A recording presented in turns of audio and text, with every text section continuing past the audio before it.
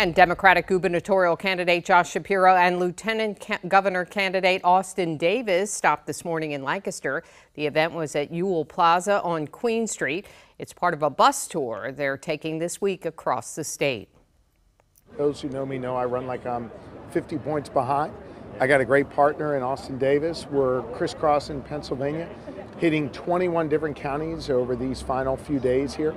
And we're getting a terrific response, not just from Democrats, but Republicans and independents as well. Shapiro and Davis's tour will continue later today in the eastern part of the state. Republican gubernatorial candidate Doug Mastriano will hold a rally this evening in Harrisburg. News 8's Tom Lehman will be there and will have reports throughout the evening on News 8.